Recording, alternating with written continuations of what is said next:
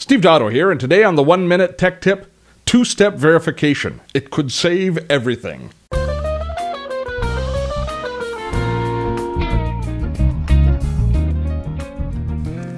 Your online security is your responsibility. Now, one of the smartest things that you can do for your key online accounts, for example, your Google and Facebook logins or your bank account, is to enable two-step verification. It is simple and oh so effective. Let me show you how to set up two-step verification on your Google account.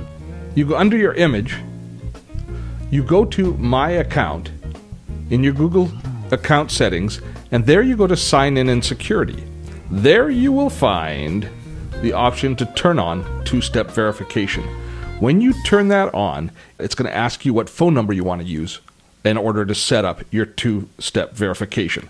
It'll allow you to test it, and then it will send you a text to that number, which you can then enter, which is basically the process that you'll be doing each time that you use it in the future. You don't have to worry about it. This changes after a few seconds. I think it lasts for about 10 or 15 minutes.